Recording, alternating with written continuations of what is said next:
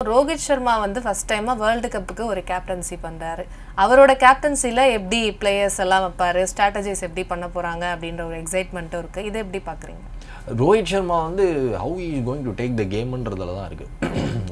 இத்தனை நாள் தோனி மாதிரி ஒரு கூலிங்கா ஹேண்டில் பண்ணுவாரா? அவரை மாதிரி நிறைய இப்போ தோனியை பொறுத்த வரைக்கும் பாத்தீங்கன்னா அவர் இங்க இருக்க பிளேயரை இப்படி நிறுத்தி ஒரு பவுலிங் போட வைப்பாரு. ஸோ டக்குன்னு ஒரு விக்கெட் விழும் அந்த டைம்ல, அது ஒரு முக்கியமான விக்கெட்டாக இருந்திருக்கும். ஸோ அந்த மாதிரி ரோஹித் சர்மா ஸ்ட்ராட்டஜைஸ் பண்ணி அந்த மாதிரி ஒரு ட்ரிக்கியான கேம் பிளே பண்ணுவாரா? அவர் மேலே ஒரு எதிர்பார்ப்பு இருக்கு, அதெல்லாம் எப்படி இருக்கும்? கண்டிப்பாக வந்து அற்புதமாக இருக்கும். But how he is going to execute that? The question is that because it is a pressure. Home team, ஹோமில் நடக்குது, it is going to be pressure.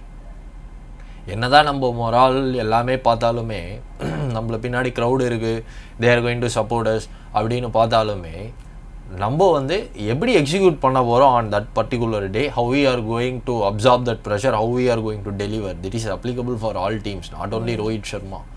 ஆனால் ரோஹித் சர்மா வந்து he has to strategize well. So அதுக்கு ஏற்ற மாதிரி அவங்க game எடுத்துகிட்டு போனாங்க அப்படின்னா India has all the chance to be on the finals. ஆனால் அவர் யாரை வந்து 11ஸில் ஆட வைக்க போகிறாரு, அலாங் வித் நம்ம டிராவிட் சார் தான் கோச்சாக இருக்காரு.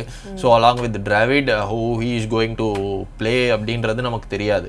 இவங்க ஆடுவாங்க, அவங்க ஆடுவாங்க, இவங்க கன்ஃபார்ம்டாக ஆடுவாங்க. ஏன்னா நம்ம ஃபுல்லாக சேஞ்சஸ் தான் பார்த்துருக்கோம் இது வரைக்கும். திடீர்னு ஸ்ரேயாஸ் ஐயர் விளையாடுறாரு, திடீர்னு அவர் விளையாட மாட்டேன்றாரு, இவரை விளையாட வைக்கிறாங்க டக்குன்னு.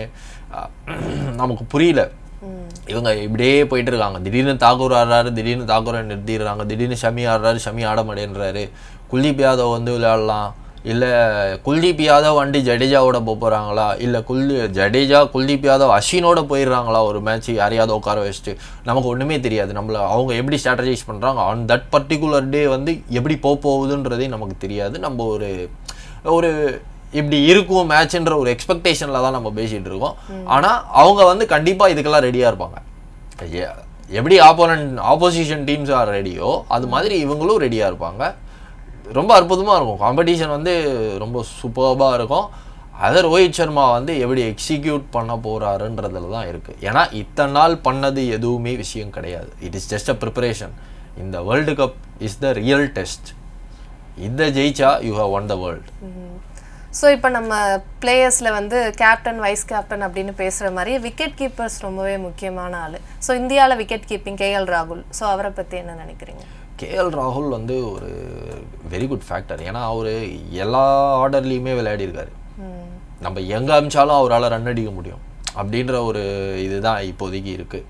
ஏன்னா நம்ம அப்படி தான் பார்த்துருக்கோம் அவரை.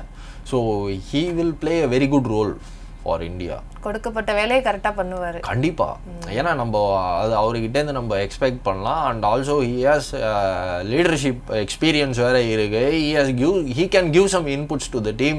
கொஞ்சம் அட்ஜஸ்ட் பண்ணலாம் ஃபீல்டை. ஏன்னா wicket keepers R key.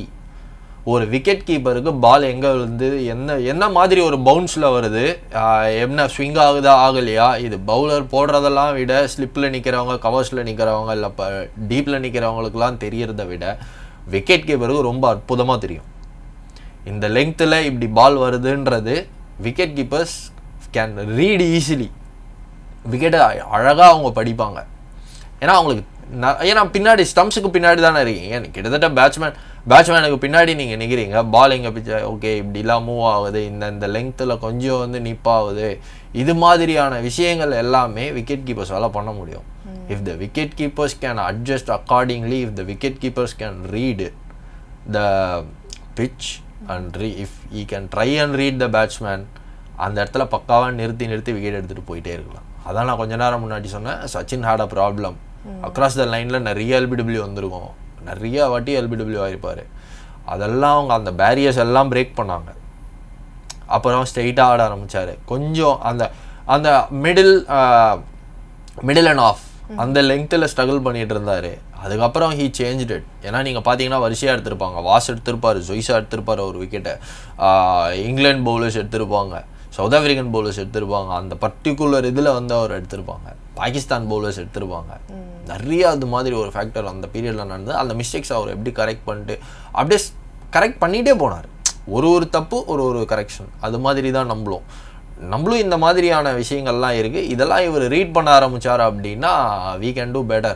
Same applies for all the teams. If their wicket keepers can do a better job, the team is going to shine brighter.